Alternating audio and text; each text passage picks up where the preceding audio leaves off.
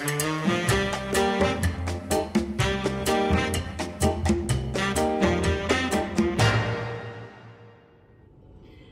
friends, today we're going to be making some breakfast sausage, and it's going to be the Jimmy Dean copycat sausage. That's our very favorite sausage. I got this ground pork for $1.60, and it is a pound of ground pork. So I bought it up because I thought it was an awesome deal, and so I'm going to be making the sausage with it. I'm going to be making the hot sausage and the regular sausage. We like the hot sausage, but we also like the regular sausage too for like gravies and stuff like that. Okay, so it's super easy. We're just going to, let me get my knife so I can open up both of these.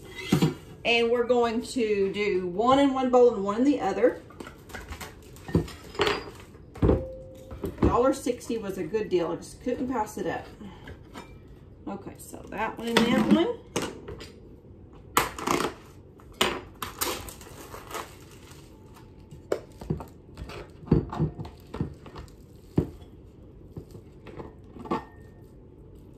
And we'll do that one and this one. Okay, so we're going to do the hot first. And we'll do the hot in the green bowl. Okay, let me move you down so you can see me really, really good without chopping my head off. Yeah. Okay, so for the hot, this is super easy. Do not be intimidated, and it's mainly spices that you already have, okay? So the first thing we're gonna do is 1 teaspoon of salt, okay? 1 teaspoon of salt. And this is a, go 1 teaspoon right there. And then everything else in the hot one is 1/4 of a teaspoon. So just do that 1 spoon. So we're going to do cayenne pepper, 1 teaspoon, or 1/4 teaspoon of cayenne pepper. There you go. I'm just going to use the same one and just kind of rub it off as I go. What happened to my rag? Right, it is.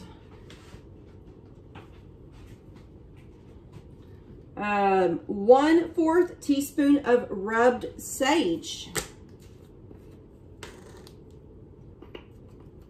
I love sage. 1/4 teaspoon of rubbed sage. 1/4 teaspoon of ground black pepper. And I'm using the coarse just because that's what I like, okay? If you don't have the coarse, that's perfectly fine. Okay, there you got your pepper. And then we're going to do 1/4 teaspoon of the crushed red pepper. Those are the ones that have the little seed, you know, the little seeds. So 1/4 of that. Okay, and then 1/4 teaspoon of ground coriander.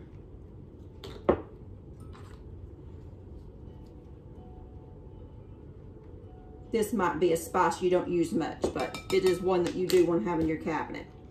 Okay, 1/4 teaspoon of that. And then optional is 1/4 teaspoon of the accent, and that's just the MSG. I am going to opt out of that just because we don't want to use an MSG. So we're going to mix this together really, really, really good. And then we're going to let it rest for about 15 minutes or so. And let all of those flavors just mix together before we do the next thing with it. Just mix and mix and mix and mix, okay? You want all of it everywhere.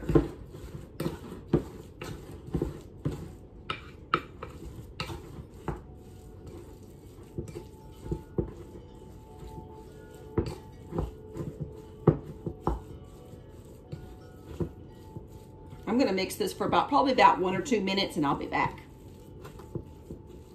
Okay, I've mixed this really, really good. So now I'm going to let it just kind of rest for about 15 minutes to get all of those spices incorporated, and we will start our regular copycat Jimmy Dean sausage. Now this one does call for a little bit different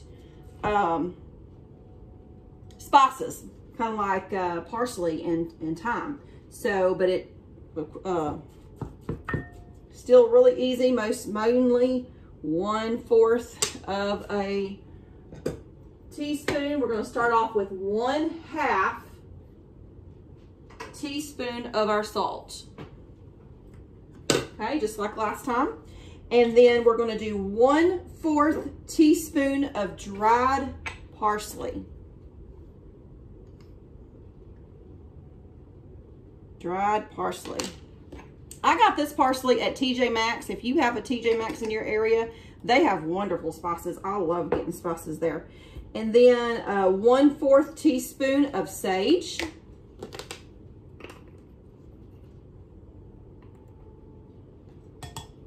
And then 1/4 teaspoon of black pepper.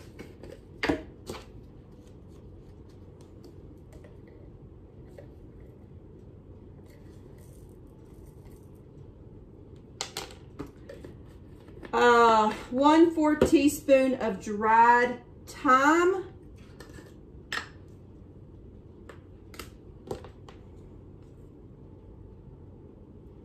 I love the smell of that one too. Okay, 1/4 teaspoon of the crushed red pepper. This one we're leaving out the cayenne pepper.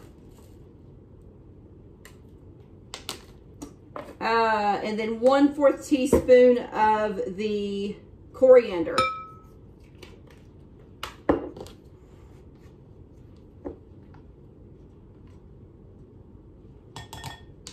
And then if you want to do 1/4 of the teaspoon of accent, that's of course optional also. So we're going to mix this up for a good minute or so. And then let it rest for about 15 minutes.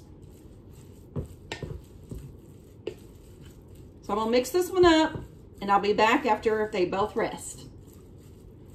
I'm gonna give you the ingredients of one more Jimmy Dean sausage, and that's the maple. And for that, you would need your 16 ounces of pork, 3 tablespoons of maple syrup, 1 teaspoon of salt, and then you're going to need 1/2 teaspoon of that accent. So the salt's a little bit more, the salt's the same, but the accent is a little bit more if you prefer to use the MSG. Now, because I am not using the MSG and this was already marked down, then I'm not going to store this in my refrigerator. I'm going to either freeze it, I'm going to put it away in some way. I'm going to probably can it this time. If you want to know how I do that, you can be watching for the next video. The hot one, I'm going to make patties with.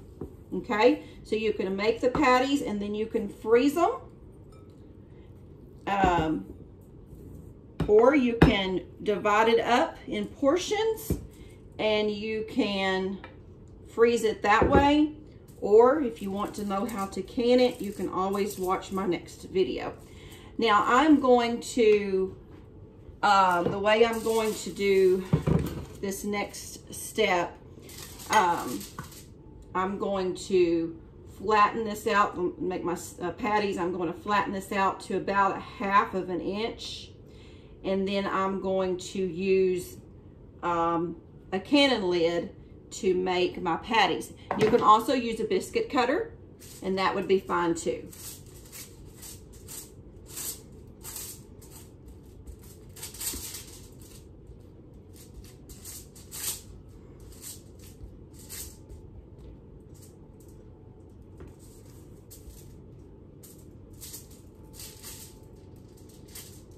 And that way you just have perfectly round ones. If you don't want to use either one of those, you can always just roll it in a little ball and then smash it.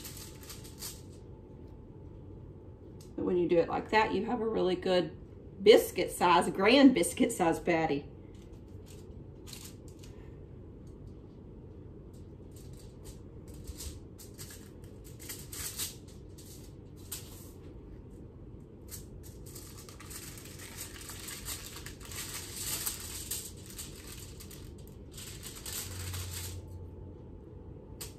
You can always use a smaller cookie cutter if you prefer.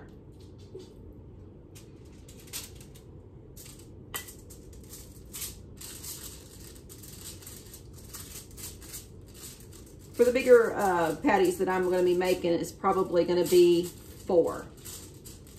And that's probably going to be perfect for my pint-sized jar that I'm going to use.